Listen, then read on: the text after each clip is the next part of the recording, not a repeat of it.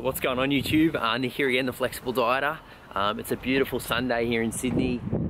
We are gonna go hit one of Sydney's best gyms called Titan Fitness over in Coogee. So the other side of Sydney, other side of the Harbour Bridge.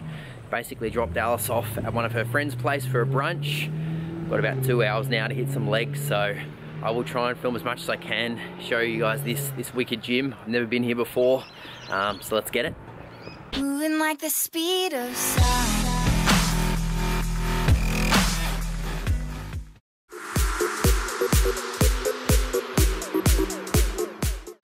So random outfit of the day.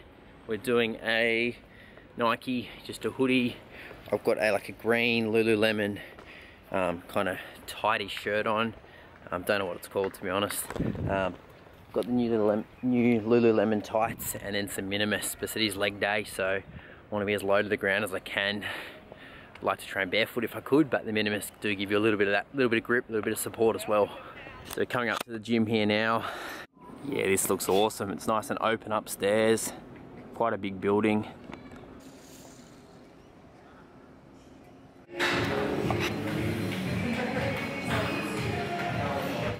Oh yeah, back again. Here we go with the voiceover. I'll come and go from this one. I want to let this footage kind of roll because this was a really intense, high volume workout. So as you can see here, warming up, opening up the hips, starting with my pre-activation for this day, which is just some leg extensions, high rep, 3 sets of 20, quite a lightweight to be honest. I don't want to fatigue anything, just more get it warmed up for the volume on volume that is this workout. And then from here, I move into the first movement, which is 4 sets of 15. We're building up to 4 sets of 15 on the hack squat facing in. So first movement here, 4 sets of 15, trying to work with some heavier loads here and go to a fatigue of about 9 out of 10. So really pushing myself a bit more. This one I take a wider stance, I face away from the machine. It just feels better on the back, my back can travel where it wants. I still take a deep breath into the core, let the hips drop down and then drive up through that mid-foot. Really feel this one in the quads and the glutes and even a little bit of hamstrings on this.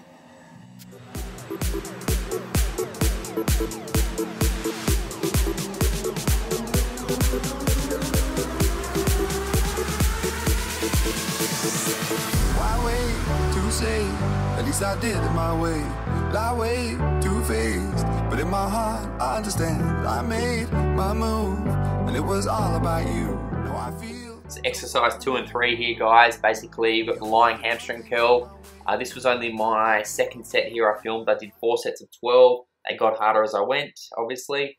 And then I worked on some calves, kind of to give the upper leg a little bit of a rest. Did 4 sets of 20 here on the calves. And as you guys know, I like to do two calf days, one with 4 sets of 20 and the other with just 3 sets of 10.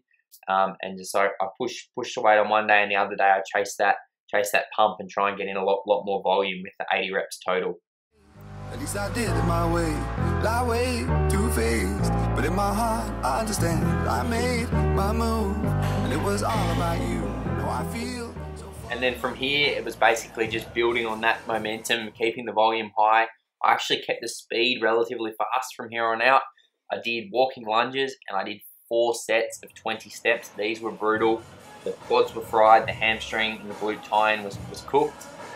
4 sets of 20 reps here. Then I went back to the leg extension machine, which I started on, and I did my heavier sets there. We did 4 sets of 12. We did some lower back extensions and some more calves to cap off this workout.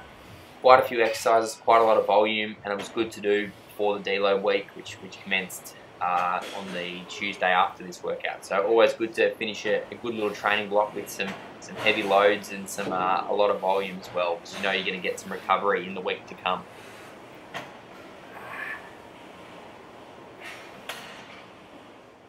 So wrapping it all up here, you can see doing some lower back extensions on this glute ham raise machine when my feet are a little bit higher. This forces a bit more recruitment of the hamstrings and glutes, and it feels really nice. So I do this twice a week, and I'm going to try and keep using this exact machine as well. From here, I did some calf press just to finish off the calves, straight-legged, 3 sets of 12 reps, and that was it for this high-volume, intense leg workout. So I hope you guys enjoyed this video. Got plenty more to come, so peace out. See you in the next one.